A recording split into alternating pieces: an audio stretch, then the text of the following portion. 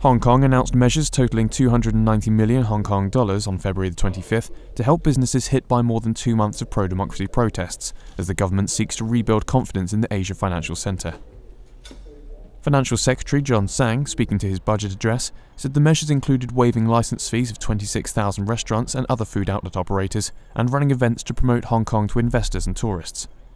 The government has warned that the Chinese-controlled city must make economic stability a top priority after the Occupy Central demonstrations to demand free elections paralysed parts of Hong Kong and unnerved authorities in Beijing.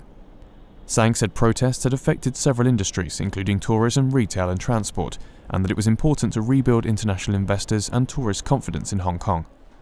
But legislator Albert Ho, speaking at a protest demanding a universal pension scheme right before the budget address, said measures to help businesses affected by the protests would not alleviate the city's political tensions, because the movement arose out of the strong aspirations and demands of Hong Kong for democracy. Tens of thousands joined at the peak of the protests, which blocked several major roads for over 2 months. Tsang said the economy grew 2.2% in the fourth quarter of last year when the protests took place. That was slightly better than expectations for growth of 2.1%, according to 6 analysts polled by Reuters, but marked a slowdown from annual growth of 2.7% in the third quarter. The economy grew 2.3% last year, compared with 2.9% expansion in 2013, and the government forecast growth of 1 to 3% this year.